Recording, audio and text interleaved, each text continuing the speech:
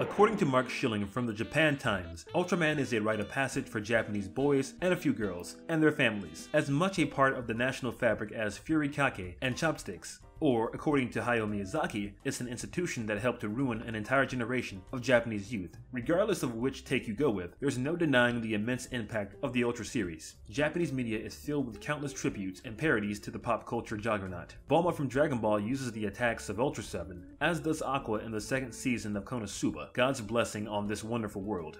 The title credits of 1999's Digimon Adventure resembles the monster silhouettes from the opening credits of the early Ultraman shows. One of those title screens features a character doing the iconic Ultraman transformation pose, and Greymon seems to have taken a cue or two from Gamora. Then even Godzilla once struck an Ultraman pose.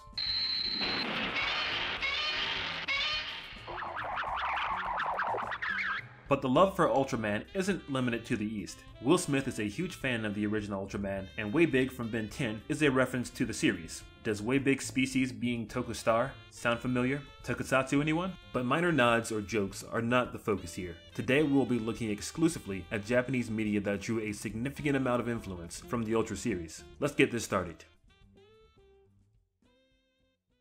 If you believe Pokemon mastermind Satoshi Tajiri only drew influence from bug catching to create the biggest media franchise in the world today, then you're sorely mistaken. During a November 1999 interview with Time magazine, Tajiri said the following: "I'm part of the first generation who grew up with manga and anime, you know, after Godzilla. I was absorbed with Ultraman on TV and in manga.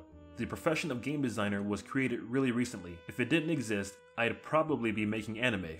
He continued, "Places to catch insects are rare because of urbanization.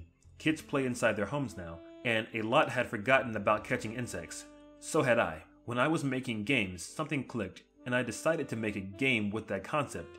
Everything I did as a kid is kind of rolled into one. That's what Pokemon is. Playing video games, watching TV, Ultraman with his capsule monsters. They all became ingredients for the game." So yes, catching bugs was a part of it. But notice he also mentioned watching Ultraman with his capsule monsters. Before running into copyright issues, Pokemon was to be called Capsule Monsters, something reflected in the earliest concept material for the series. Capsule Monsters is the same name as the characters in 1967's Ultra 7. In said show, Dan, the alter ego of Ultra 7, carried around capsules which contained creatures he could summon to fight his battles.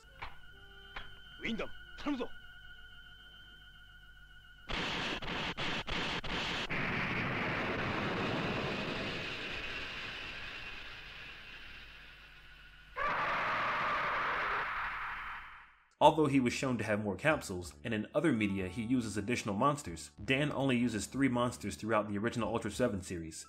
Maybe that's one of the reasons why there are 3 starter Pokemon.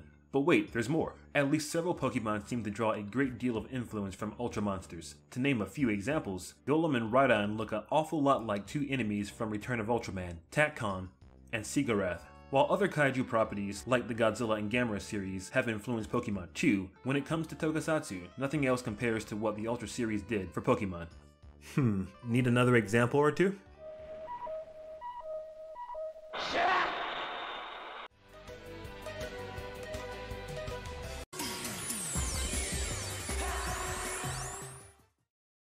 Birdie the Mighty started as a manga series in 1985 and, in the years since, has gone on to receive additional manga adaptations as well as 2 anime adaptations, those being an OVA series in the late 90s and a 2-season television series in the late 2000s. While, to my knowledge, there are no hard sources linking Birdie the Mighty to Ultraman, the influence seems undeniable. Plus, Birdie the Mighty series creator Masami Yuki would have been a child during the kaiju boom of both the late 60s and early 70s, the perfect age for media like Ultraman to leave a strong impression.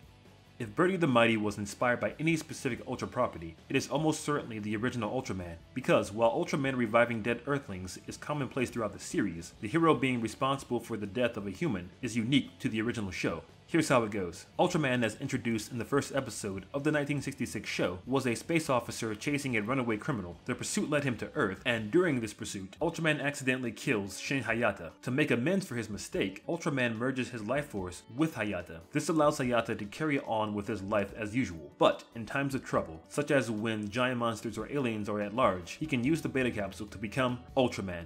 Much like Ultraman, Birdie is a space officer who accidentally kills a human while in pursuit of a criminal, Senkawa in her case. And, like Ultraman, to amend for her mistakes, Birdie merges her life force with Senkawa, and from that point on, they are two minds within one body. Just like the relationship between Ultraman and Hayata, Senkawa can transform into Birdie whenever the going gets rough, like when battling one of the many aliens or robot baddies. Beyond obvious differences like Birdie being a young woman and not a giant, this is where things diverge. The original Ultraman show does little to nothing with the concept of two characters sharing a body. In Birdie the Mighty, the dynamic between Birdie and Senkawa is one of the most prominent features and truly helps to make the series its own thing.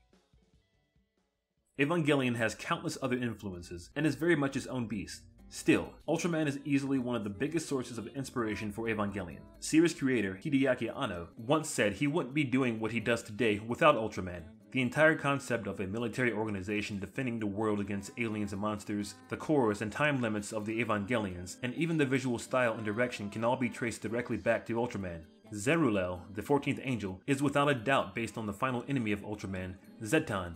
And maybe Anno's fixation with crosses in Christianity started with Ultraman. Ultraman's signature pose resembles a cross, and plenty of other Christian elements can be found throughout the series. This is normally attributed to the Catholic faith of series creator and master of Japanese special effects, Eiji Tsuburaya. Rebuild of Evangelion drives the Ultra influence home further. Like the Science Patrol and Ultraman, Misato has the King Ghidorah cackle as her ringtone. In the second Rebuild film, Misato drives the same type of cars that the Monster Attack team does in Return of Ultraman, and the number on her front license plate is the year that Return of Ultraman made its debut. In the same film, the Giants of Light resemble the Ultra Brothers, and the signs of Ultra can be seen on the floor during the preview scene at the end. Last but not least, the logo for Anno's studio, Studio Kara, is accompanied by the Ultraman transformation sound effect.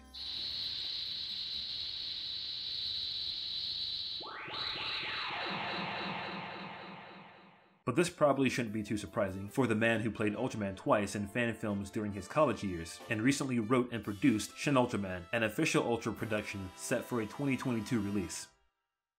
And there you are.